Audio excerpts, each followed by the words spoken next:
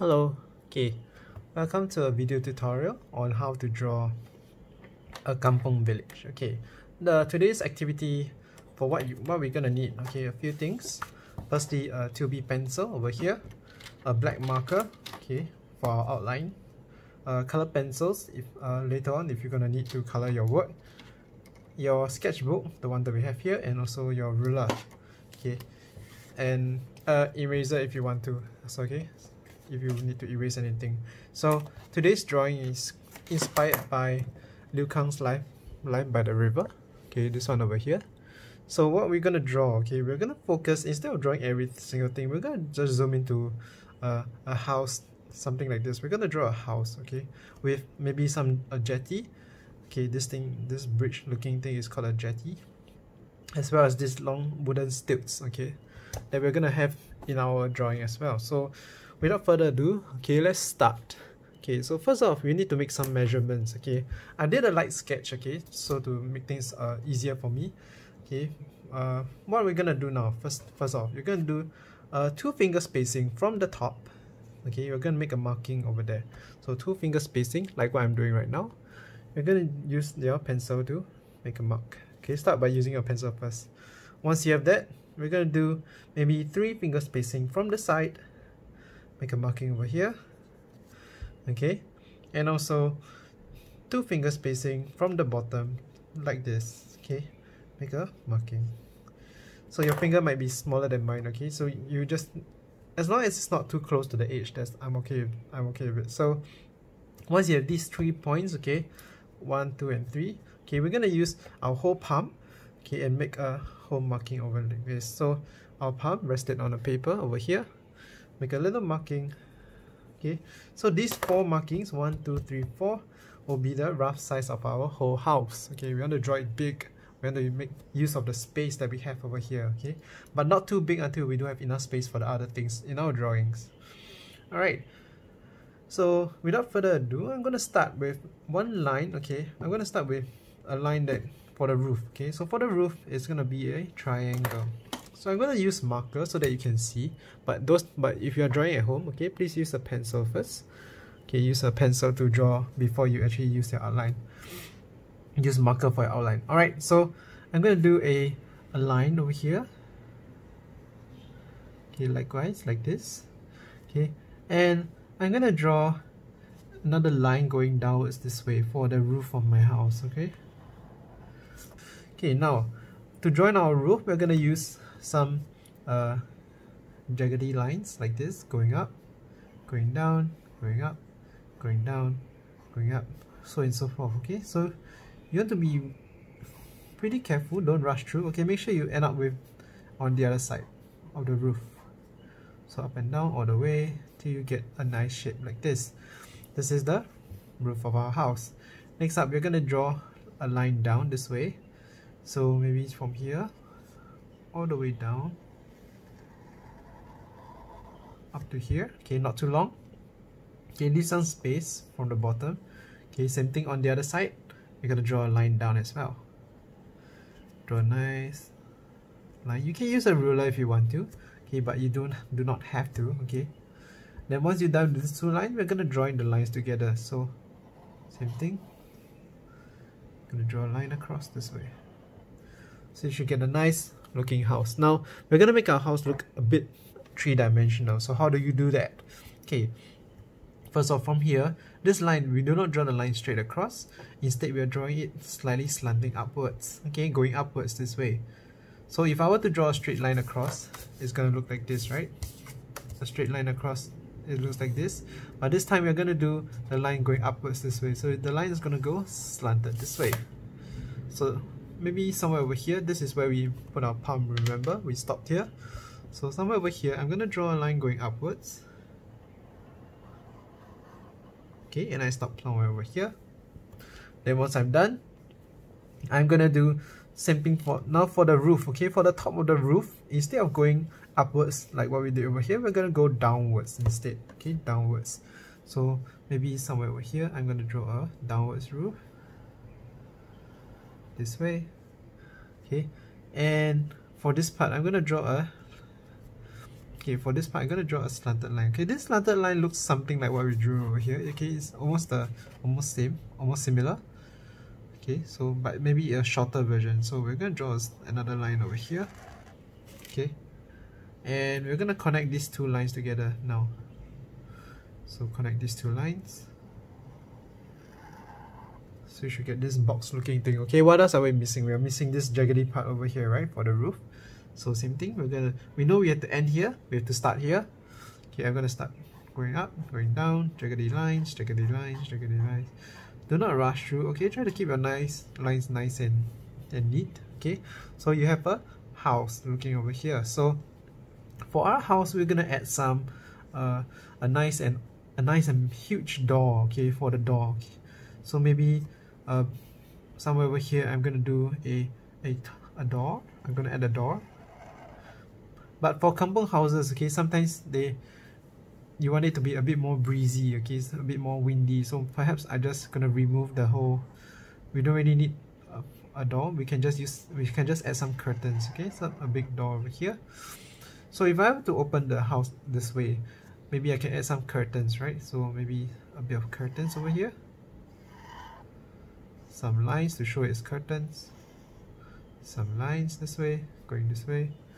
And if I can see the insides of the house, so I know it's gonna be a box. Okay, so I'm gonna draw a line here just to see what's in, so that I can see I can see the insides of the house. Okay, this part over here, we're gonna add a window. Okay, so we're gonna add a window for this. Okay, so how are we gonna start? We're gonna start with a rectangle. So a line across, two lines down. Okay, a rectangle. Close the rectangle this way. Now we're going to draw a line slanting downwards this way. Same thing for this side, but this time it's going to go upwards. So I'm going up this way. Then one line down. And another line down this way. Notice I'm doing the same. There's like a mirror image, right? Same on both sides. Then once I have this part, and this line, this point where I stop is slightly longer than this line. This line is like this. This line is way longer, okay? I'm going to connect this line to this point over here. This line I'm going to connect to this point. So I get a open window, a window that is open. So if you want to show that it's a window, you can add some lines going this way. Okay, you can add some lines going this way. Space the lines nice and even. Okay. Your lines doesn't have to be as neat as mine. Okay, you can just do your own version. So you have a window that's open up. So now we have a nice looking house over here. We're gonna have we're gonna add some stilts for the house, so that because it's built on a river, right? But we don't want to draw the lines too. We want to draw the lines not too many. Okay, so first off, I'm gonna start with the four corners of the house. 1, 2, 3. The other one at the back, which we can't really see. Okay, so I'm gonna start by drawing one first. One over here. Okay, and maybe one over here. The four corners of the house. And one over here. Okay, and one more maybe somewhere over here which you can't really see. Maybe I can just draw a little line over here to show that it's at the back. Okay, a shorter one. Okay, now after we've done with this four, okay, this four is not going to be strong enough to hold the whole house, right? So maybe we want to add some more in between. Okay, so one, I'm going to add two more over here to this side. I'm going to add two more to this side as well. Okay, and maybe just a few more behind, where few more shorter ones. So we get a house with some stilts, okay, to hold it up. Now, once we've done the house, okay, we are gonna add some. We're gonna close these lines, okay, these lines, but because we want to show that the house is being submerged in the water, the stilts are being submerged in the water. We're gonna do this, some wavy lines to show that it's in the water. Wavy lines, wavy line, wavy line, wavy lines, wavy lines, wavy line, and wavy lines. Okay, to show that it's in the water this way. Okay, once you're done with that, we're gonna add a jetty. Okay, so I'm gonna show you how you're gonna add a jetty. So first off, I'm gonna start with from the house. I'm gonna draw a line, a S-shaped line. Okay, so the line going this way, it curves and it goes out. Okay, here I'm going to leave a gap. Later I'll show you why I'm leaving a gap over here, right? Okay, then all the way through this way. Now, same thing for the other one. So another S-shaped curve. Try to make sure that this spacing is not too close, okay? It's because it's for people to walk on, so you need to give them some space, okay, for them to walk. Same thing, do an S curve, a turn, and we get a line like this. Notice it's getting slightly smaller as it goes to the back, okay, because things which are closer to us looks bigger, right? Things which are going away look smaller. So once we have this, okay, it's kind of floating, right? So we same thing like what we did for the house. We're gonna add some stilts for it. So I'm gonna add some wooden stilts this way. So space your stilts out, okay, make sure they are not too close to each other. Space them out nicely and evenly. Okay, once I reach here, I'm not gonna draw any more lines over here. I'm gonna go over to the other side. So this way, this way, this way. And once I reach here, the edge, I reach the end already, jump over to the other side again. So 1, 1, 2, 1, 2, 1, 2. Notice how I'm spacing them out quite evenly, right? Okay, all the way. So right here, you have the thing that looks like it's going all the way to this side, okay? So once we are done with this, same thing like what we did over here, we're going to close up the line to show that it's in the water, okay? Draw a line across to show it's in the water. If you want to, okay, if you're up for the challenge, you can add the one that you can see at the back. So maybe some shorter ones. If you're up for it, okay. If it doesn't make sense to you, you can skip this step over here. So just now we left a gap over here. So what I'm gonna do with this little gap over here? You can see that actually I sketched out a person, right? You can sort of tell that there's a little person sitting by the edge. Okay, so I'm gonna draw.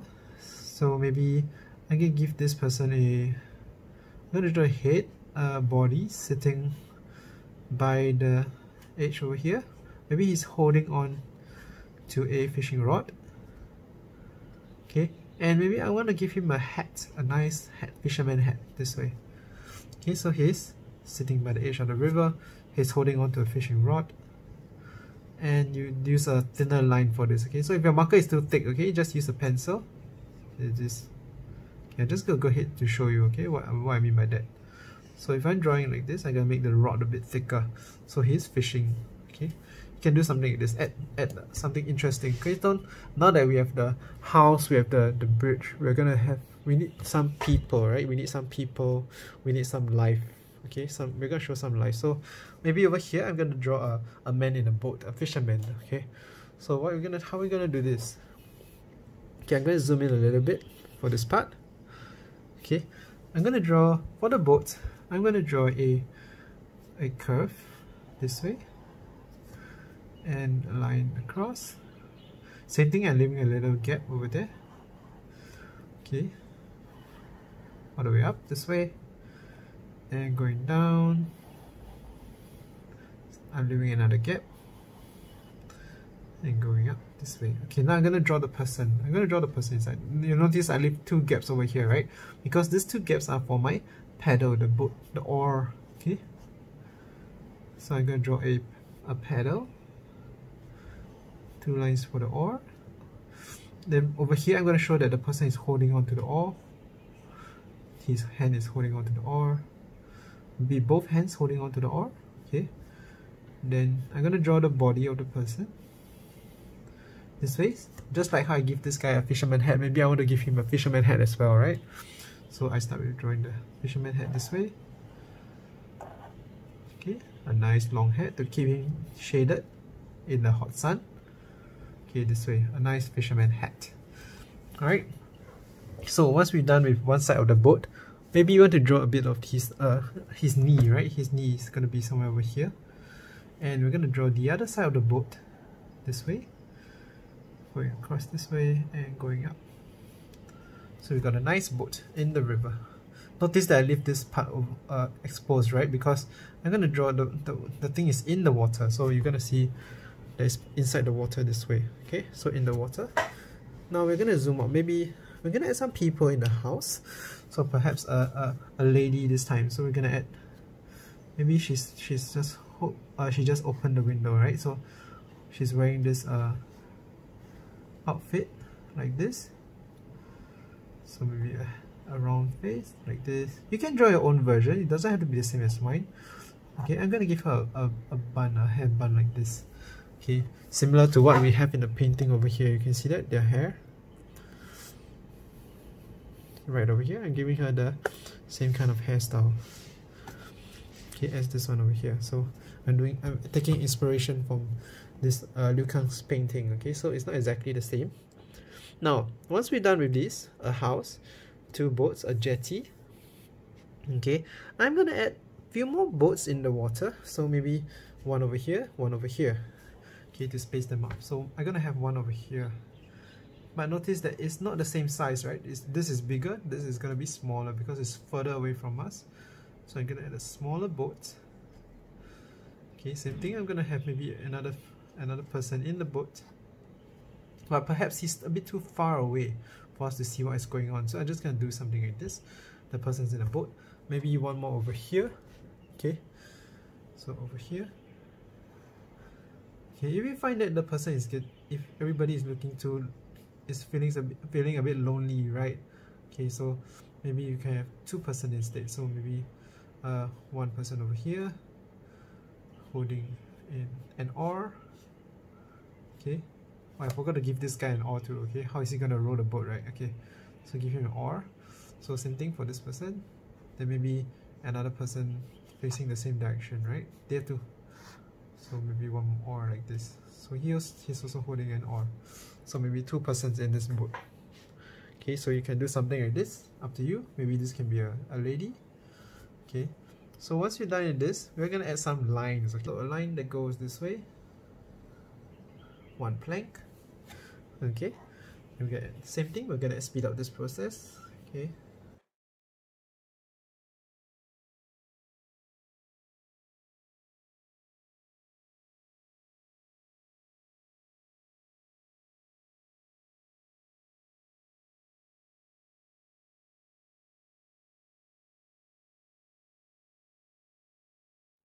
Lines. Okay, it's okay if your lines are not super perfect. Okay, that's not the point of this activity.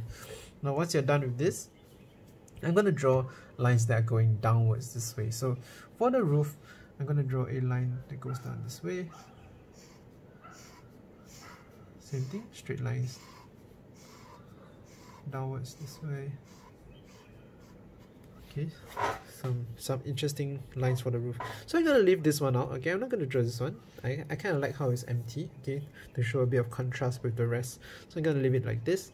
Now we're gonna add some lines for the jetty. Okay, for the jetty, the lines are pretty can be quite challenging. So I'm gonna start. If you can't really follow, try your best to follow. Okay, same thing. They are wooden planks. So wooden planks, they're gonna have the equal distance apart, right? So try not to make the lines too close to each other. Not too close. Okay. Now I'm going this way. The lines are following, going this way. Now it's turning. Line across. All the way, okay? All the way. So you have nice jetty going across this way. So once you're done, okay, you can add things in the water. Okay, so up to you. You can add lines for the boats as well if you want to, but it's not necessary. Okay, so I'm gonna add some lines in the water. Okay, to show that it is water. So some lines this way, some lines in the water, some dash. Okay, make sure your lines are not too short. Okay. Okay, for this water, it shows that the water is very calm, right? It's very peaceful. For example, if I have these lines, okay, these lines are very peaceful. This is to show peaceful water. So when you draw water like this, this is very rough water, right? When it's very bumpy, the people on the boat are gonna go whoa like this, right? It's too bumpy. This is for very bumpy water. Okay, so I'm gonna make peaceful lines, make the water seem very calm, very peaceful. Everybody's having a nice peaceful day. Okay, you can add things in the water. You can add fishes if you want to.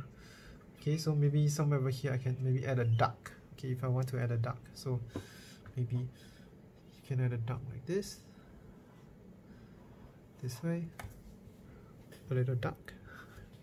Okay, a simple looking duck this way inside the water as well. Maybe it's followed by a bunch of smaller ducklings. Okay, 1, 2, 3 this way, following it in the water.